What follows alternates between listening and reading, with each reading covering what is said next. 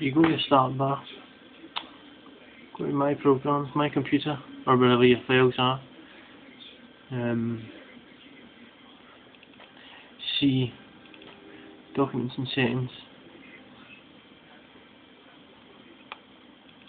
and look for some music, a music file.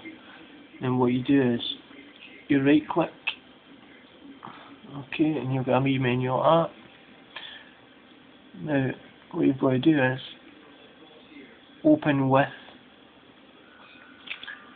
go to click open with, and then it's either iTunes, Nero Showtime, Notepad, WordPad. Well, obviously WordPad and Notepad won't work because they're no MP3 format, so you want Nero or iTunes or something else you may have on your computer.